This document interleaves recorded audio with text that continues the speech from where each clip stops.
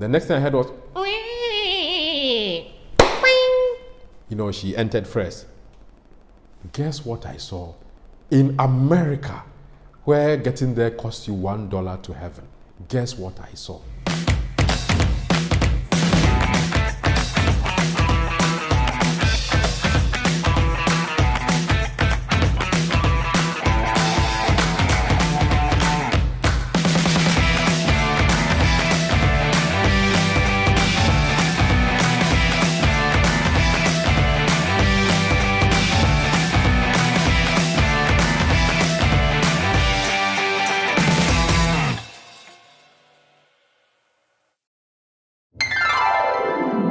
Cherished viewers, greetings to you. Welcome to this series of my journey, and I'm just going to share with you certain things that or certain experiences. I'm sharing certain experiences with you, also how I became a pilot, and we're going to look at so many, if I say, timelines. When I left the shores of Ghana, we'll look at that part of it, and when I arrived in America, what did I see? What did I hear? We are comparing.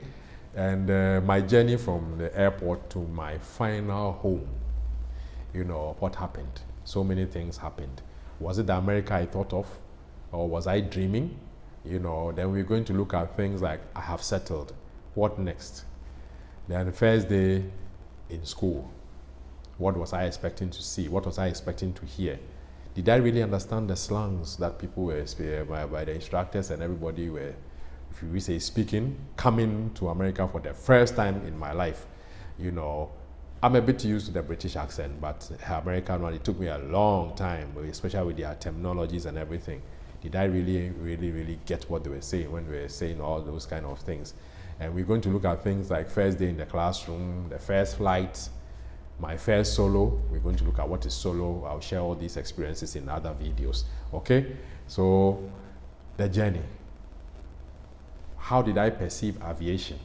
And along the line, as I was going or developing my interest or in developing the career, what did I see? Was it what I expected? Especially American factor, that American factor. America factor in those days, trust me, it was just like $1 and a step to heaven. Okay, when I got there, did it really cost me $1 and a step to heaven? Did I really get into heaven when I got there? All these things, we are going to talk about it when I got there. What happened? Okay, so we'll start off with I will zoom or slow myself straight to the journey to America. On this day, Wednesday, 6th September 1995, I left the shores of UK because I spent some time with my family on my way to America. I spent some time with my family in UK, and I left that Wednesday morning through Gatwick Airport, and everything was America. Trust me. Bear in mind, in those days, we didn't have any YouTube, WhatsApp, Instagram and stuff to know what's going on the other side of the world.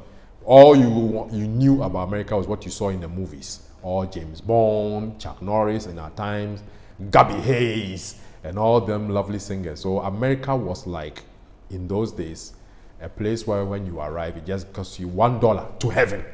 So the question is, when I was leaving the shores of UK, you can imagine, through Gatwick Airport, I took a train from my home to Gatwick Airport from East Croydon.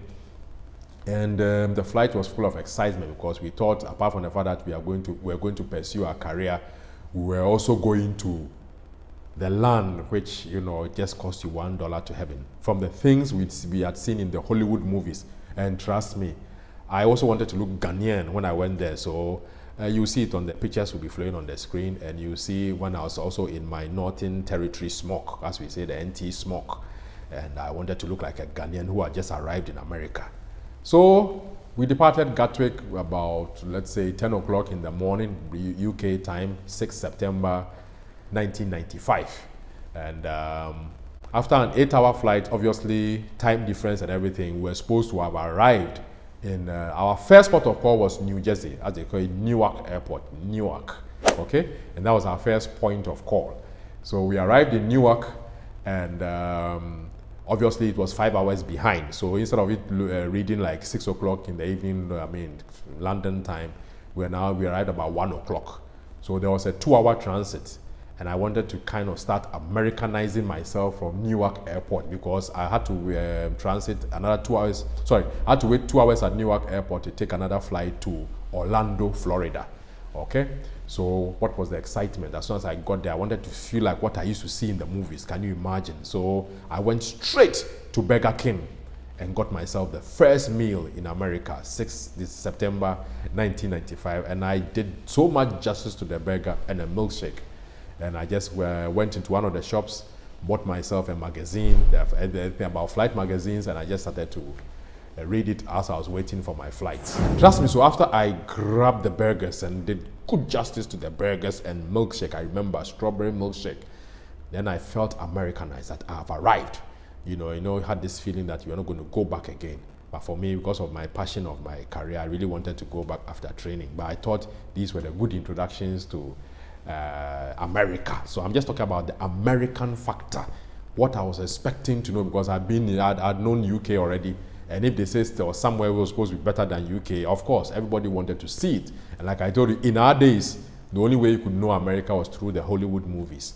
So we got there, waited 2 hours in transit, then a flight connecting from Newark to Orlando International, Florida, was ready to board, full of excitement. And it was going to be the aircraft that I was going to fly when I get back home after training, called the DC-9. In our days, those were also our modern jets for those days. Are you okay? Very excited, you know. And I began to get some warning signs, something I'll call the warning flags. Remember, or those of you who know the American territory, September is not a nice weather time in fact, any part of the eastern to the southern side of America, especially Florida. They had just gotten out of Hurricane Andrew, which was unbeknownst to me, because I didn't even know what a hurricane felt like until I started studying meteorology. So you can imagine a whole state that had gotten out of a devastating hurricane called Andrew. Still, that was August. That was the month before I went. So we still had that remnants, and America under the meteorological belt was still under the rainy season. And they had there. So the flight in between about, let's say, the last 40 minutes to touch down in Orlando, let's say it was a 2.5 hour flight. So let's say maybe the last 50 minutes. We got into my first experience in getting into a thunderstorm. Oh my God, as a passenger. Man, it wasn't funny, because one, I was not a pilot. I didn't understand the dangers, and I didn't understand anything. All I could see was just bouncing up and coming down, everything bouncing up, and I could literally feel the beggars, you know, I mean, getting destroyed. I could literally feel the beggars and the milkshake just, you know, all the American stuff was now beginning to get out of me. I was like, whoa, what am I doing here? We went for a good 30-minute shake. Okay, before we, you know, that's also another video for another time, the details of it, you know, when you get into a thunderstorm, how it's felt at the back ends. I'll give you certain tips that you can do, which I didn't know then because I was not a pilot. So we didn't know how to react in turbulence, on how to tighten the lower abdomen and everything. We didn't know all this stuff. All we knew, we had gotten into bad weather and everyone was screaming here and there. But, well, it was like, okay, maybe. It was scary though, because like I said, we didn't know what even weather was to start with. Then we arrived in Orlando, another big international airport. But the thing is, when we got to Orlando, that will be about 6 o'clock, 7 o'clock their time in the evening. My thinking was, where I was supposed to go was a place called Vero Beach. I didn't know that it was another 3-hour drive from Orlando. I didn't know. I just thought, oh, you get to Orlando, you just sit in a bus, 2-3 stops, or someone was supposed to meet me, supposedly to be my landlady, an old lady. And all the times we were communicating, I was communicating with her in UK. The impression I got was that the UK mentality, you get to a place like Victoria Station and, you know, maybe you take a fast train here, or whoever is come to meet you will just drive about maybe 20 minutes and we are home. So I get into Orlando, and the first phone call I make was to the landlady who was supposed to pick me up and said, oh, you are in Orlando. You got to go to Fort Pierce. You got to go to Fort Pierce. I'm like, trust me, first American accent I'm hearing, you know, in real life, apart from movies, you know. So I didn't even hear what she said. And I just heard, all I heard was Fort Pierce, Fort Pierce, Fort Pierce. So, okay, no problem. So I just went to ask around. I also didn't know. I thought here was just like Ghana, you know, you can just call any stranger and say, excuse me, I want to look, I'm looking for here. Remember, no Google Maps, no, what do you call it, pin locations and whatever, nothing. Everything will kind of, you have to look at maps on the wall and everything. So to cut a long story short, I've rather found out that from the Orlando airport to the bus station that's going to do the 3-hour drive was another 30-minute drive from the Orlando airport after I'd gone through customs and everything. So I had to pick another taxi.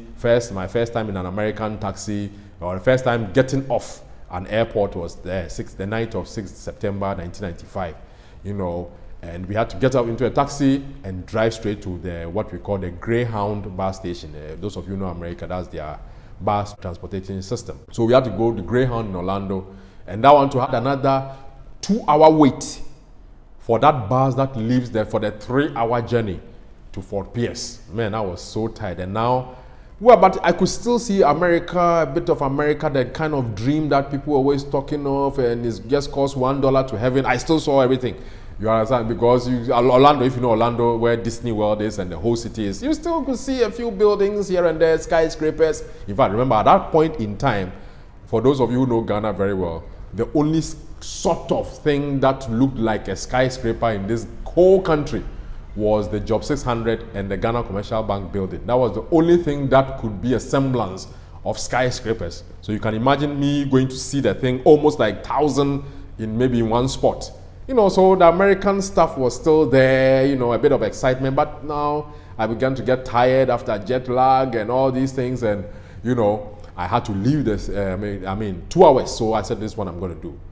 I looked at a certain corner and saw hot dogs. I said, this is the first time I'm going to take hot dogs in America, you know, because the burgers and all the plane, everything I ate on the plane just dissipated with the weather that we went through. So this was times that I took 2 good hot dogs, you know, just to Americanize, still in the American spirit, Americanize myself, feeling that, yes, I've lived here for 1,000 years. So I took a hot dog and a big, they are Coca-Colas, big bottles. We're not talking about these small 2-liter bottles. I mean, I really had a happy night.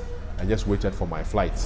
After the bus was ready to leave for Fort Pierce, and I didn't know one thing about Greyhounds, that every X number of miles, they will have to stop to either a Burger King station, a McDonald's. Everybody gets off, and you still have to go and eat and everything. Interesting stories, trust me. And from Orlando, America decided to vanish. That was where America decided to vanish, and the shock started to become real, because the journey to Fort Pierce is not through big cities. You go through remote counties, as they will say in America, remote counties, countrysides, you know. So now America began to vanish, and it's like I was traveling from Cape Coast to Accra in the night.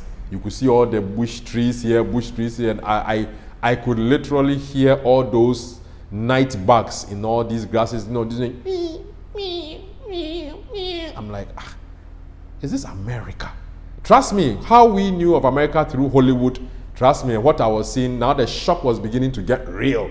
Are you okay? So after those 3-hour journeys, stopping here, I had an old lady next to me in the bus, and, you know, after the first meal in McDonald's, she came, she was snoring and kind of nodding her head, was sleeping on my chest, and she was just snoring. Everybody was snoring after a meal in the night and everything.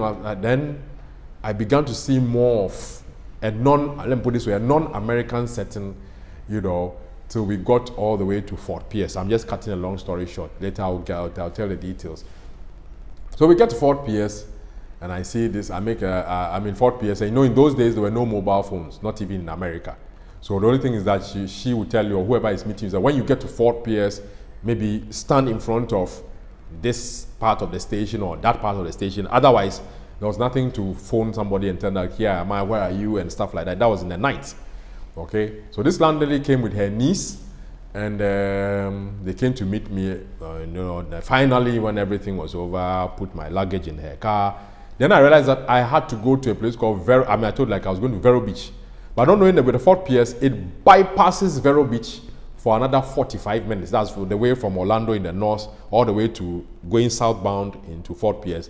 You had to go and bypass wherever I was supposed to sleep, because they didn't have a bus station there. You had to go to Fort Pierce. That's drive another 30-something minutes or 45 minutes beyond Vero Beach. So I was so tired. Now we had to drive back up again for another 45 minutes. So you can imagine when I woke up in Streatham, UK, till the time I put my head on the pillow, you know, in Vero Beach, finally, Vero Beach, Florida, after all these torturous rides, going through aeroplanes, cars, trains. In fact, that day, apart from a ship, I took every mode of transport. Can you imagine? Every mode of transport apart from a ship. Because I took a train from Streatham, East Croydon to Gatwick Airport, a fast train, an aircraft, then you transit an aircraft, then you came on ground, a taxi, then from a taxi to a bus, and a bus to a private car. I went through every mode of transport. And finally we had this drive to, from Fort Pierce back up north to Vero Beach. What were the other shocks? My landlady looked like some aunties I had in Ghana, and you know, some teachers who I also knew in primary school. Everything was, she was a black American though, with her niece, who also looked like one student I may know somewhere in one of these schools and everything. You know, I mean, not America vanished, because Fort Pierce was also a little county. It didn't really have much skyscrapers, but you know, that whole thing that we used to see in movies, New York City, Texas, Hollywood, all those things we used to see now began to kind of dissipate. The more I did these journeys, and I was coming back into Vero Beach, which is also a retirement community. The flight school was at Vero Beach, all right. They had nice golf courses and everything, but the whole area generally were for retired, you know, people living there, just, you know, enjoying pension. So you didn't see much of the skyscraper stuff, trains crisscrossing over overhead bridges and that kind of things you see in busy cities. So then I began to get a little bit of depression, like, where am I going? You know, is this for real? Is this the flight safety? Did I miss my journey and everything? You know, along the car, I mean, as we were going from Vero Beach, sorry, from Fort Pierce bus station to Vero Beach, my home, my landlady was trying to engage in conversation. Obviously, it's natural. She's met me for the first time. Every time, phone calls and letters, and now she's seen me and, you know, engaging each other. And there was one thing I saw in America that gave me a second shock. Apart from now seeing this, not seeing skyscrapers and everything. So anytime they engage and she wants to laugh, then she was driving and she just said, "Oh, is that so?" I'm like, America, America, trust me. Today, you guys know the difference. So much YouTube videos on everything anywhere in the world. But in our time, you can imagine, not on TVs. Everything you see was movies. And, you know, to see somebody who hasn't been to Africa before, behaving more than an African, that was another shock. Remember, I was very young to absorb all these shocks. And once in a while, the niece who was, in fact, the niece who was driving, because she was old and she couldn't really see, so the niece was driving. So she was just there in the front and always laughing along, you know, stuff like that. And every time we're making this journey home, you know, the niece also chip in, the niece also start laughing. But it was like I was sitting in a car in Ghana. Can you imagine? I'm like, where did this excitement vanish to? Because at Newark Airport, before transiting to Orlando, yes, everything was just like you saw it in the movies. But the more south I went to my abode, you know, the more I saw more Africa more than America. Then eventually we turned into the main street that leads into our neighborhood. And the bungalows were just like the bungalows you see at Legon. I'm not saying Legon is bad, but the universities. That was a campus. So, you know, those open bungalows. I was expecting to see the house like, you know, in the UK and some of these busy cities, you know, you park in front, everybody parks his car outside the house and you enter. I was expecting to see something of that nature, but it was like entering any of these houses, like when you go to the campuses on our universities and everything. So I got down, looked around, nothing America. You know, because that was about, trust me, that was, by that time it was 11 p.m. getting to midnight. You know, so I was like, I'm looking for that America. I was expecting to see music here, you know, a bit of pubs here, you know, whatever we see in the movies, whatever they make us to believe in the movies, you know. But it was just a quiet night in the neighborhood where everybody was minding their business. For 11 p.m., nobody was at. And the final shocker before, you know, entering my room was, as we were taking the stuff, my niece, her niece was just carrying a bit of some things I had bought, you know, from for them, like, you know, kind of souvenir stuff. And the next thing I heard was, you know, she entered first. Guess what I saw? In America, where getting there costs you $1 to heaven. Guess what I saw? Trap door for mosquitoes. Oh my God, in Florida. Things that we've heard about Florida in our days was something to do with the Space Shuttle Center, Orlando, Miami. That was the only thing we knew about Florida. We never knew there was a neighborhood for this, because all the movies we saw was, if you remember, those of us who are over 40, and there was a film called Miami Vice, you know, and they show you the real downtown Miami. Then there was something about Orlando plus Disney World. So you can imagine these are things I was expecting to see. Trapdoor in Florida.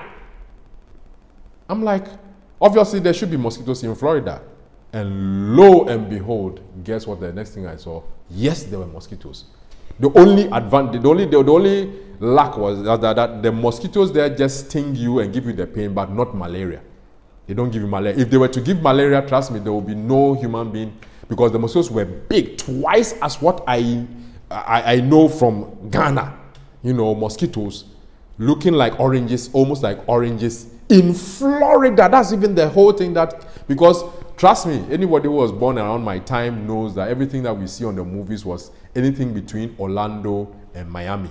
Nobody knew that we had a place called Jacksonville. Nobody knew we had a place called Vero Beach, which is a kind of retirement community. All we saw was, you know, all we know about Florida is the Kennedy Space Shuttle Center and Orlando Disney World, and also in Miami, everything that we need to know about Miami. Those were the hot places, the hotbeds in that state in Florida. And I drive and I'm being met by people who look like my relatives. I'm not saying my relatives are, but they look like my relatives. They look Africans, but they didn't even know where Ghana was. They hadn't even been out. Some of them had not been, their niece had not even been out of the state of Florida before. You understand? So she's just, they all, you know, this, when you get into these neighborhoods, I mean, these communities, you see, some people don't even have a passport. Because when you ask them, say, where am I going? I have nowhere to go. You know, but what I was expecting to see was something like London. When you were in London, those of you know London, a bit of Brixton or maybe Croydon. You expect to see things that the nightlife is just hot and bustling like New York, like Manhattan. It was that kind of Manhattan, you know, thing I was expecting to see. But I just drive into a neighborhood which looks like any of our neighborhoods here, and trapdoor, mosquitoes, Florida. Hey, question, do I still want to be here? So after I put my stuff, she showed me the room. Yeah, it was cozy. For that one, I give it to every home in America. The rooms were cozy. They showed me where I was supposed to sleep and everything. Then we went into another conversation because we kept, you know, about Ghana, about schooling, up to about 1 a.m. before I just finally said, look, it's about time to just, you know, sleep. So can you imagine this journey? A bit of a mixture of excitement, disappointment, shocks, you know. Remember, trapdoor in Florida, mosquitoes in Florida.